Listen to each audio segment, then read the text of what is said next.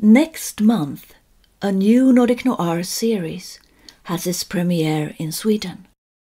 It is called Top Dog and is based on the book series by Jens Lapidus that includes the books VIP Room, Stockholm Delete and Top Dog.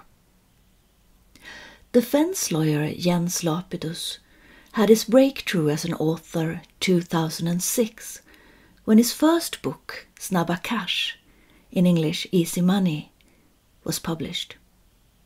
The book, that focuses on the Stockholm demimonde, was a great success, and so was the filmatisation. Easy Money is part 1 of the Stockholm Noir trilogy.